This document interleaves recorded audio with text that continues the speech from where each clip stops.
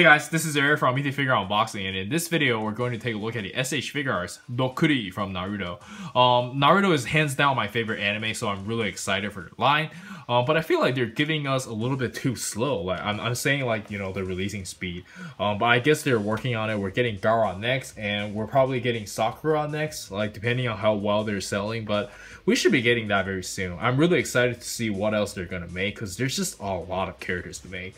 I personally want to see like Madara, Obito, maybe Battle Damage Kakashi, or like, you know, some other variants of Naruto, Sasuke, and Itachi. But anyways, let's talk about Rock Lee over here. So here is the left of the box, here is the right of the box, and here is the back of the box. And one thing to notice is that his packaging is like smaller than everyone else.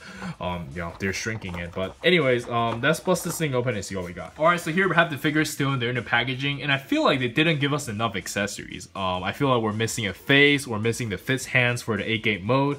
Hopefully they can release, like, you know, maybe Gai Sensei or Neji and finally give us like a fist hand or something. I don't know. I don't think that's gonna happen. I guess we just have to deal with what we have over here, but let's check out the figure itself. It still looks really good though. Alright, so here we have the figure itself, and I think it looks amazing for the most part. The color is really bright, like it pops. But I feel like the head is a little bit big though. I'm not sure if it's the head or the neck. Do let me know in the comments, but I feel like it looks a little bit off from some angle, but you know, it still looks pretty decent regardless. And let's just take a closer look at all this detail. The paintwork is really clean, and I like this, you know, some shading over here and there, and it looks pretty good. It's basically exactly the same as the Kakashi mold, just a little bit smaller. And let's jump straight into the articulation. Alright, so for the articulation, let's quickly go over from the neck down. He can't really look up. He can look down, he can't really look down. And he can turn. Well, the head articulation is really bad, but I guess he doesn't really need it because he's Rock Lee, he's only going to be fighting, and he has a little bit of butterfly, and you do have a swivel over at the bicep, and you can curl about this much, so that's pretty good. And you do have the bow wrist, and he can bend backwards about this much and bend forward about this much, and he does have the 2.0 hip, so you do have a swivel over here. And if you want to do a kick, you gotta, like, you know, play around with the plastic over here, and then, you know, kick like that, and you can bend about this much. You have side to side pivot, and you do have the toe hinge. So I guess the articulation on the neck is really bad, but in terms of, like, you know, all these movement for the kick, he should be able to do just fine. He should be at least able to do the signature Konoha Senpu, right? Let me wait. Does he go like? Wait. Yeah, he should be able to. Let's see how high he can kick.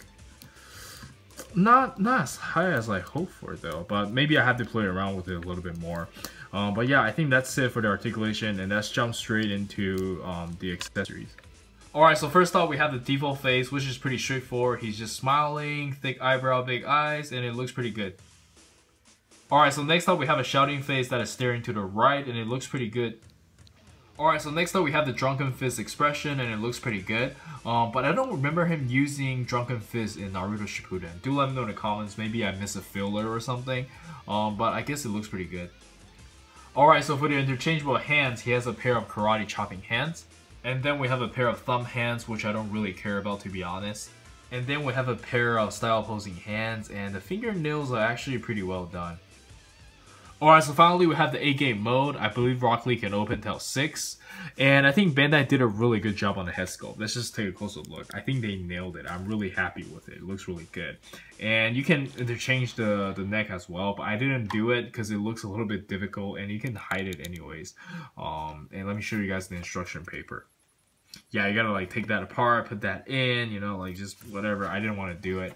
And the leg is really easy though. You just, like, you know, pull this out, and then you just plug it back in. Alright, I think that's it for the accessories, and you do have a pair of hands for the 8-gate. Unfortunately, he didn't have a fist hand. I didn't really understand.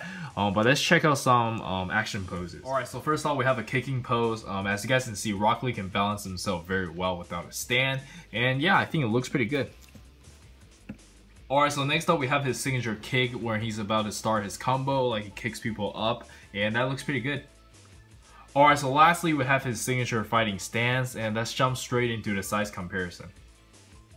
Alright, so for the size comparison, let us start with the S.H.Figuarts Naruto figures. I think they look very good together. Hopefully the line can do well so we can see more characters, but I'm supporting it 100%. I'm going all in for Naruto line. Alright, so next up we have the S.H.Figuarts Awakening Goku and Gohan, and look at the 2.0 hips, man. They look very, very good. And next up we have the Revoltech Spider-Man and Diamond Select Venom. And next up we have some random Kamen Riders I have around.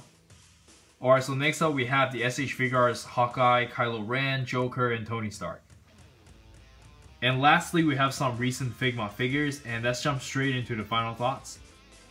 Alright, so for the final thoughts, despite being a hardcore Naruto fan, I think the figure was just okay. Like, the articulation is there, the neck was a little bit bad, but that's okay, and the sculpt is really good, it's spot on, this is Rock Lee, it looks like he walked out from the anime, but I feel like it wasn't that fun in terms of the accessories.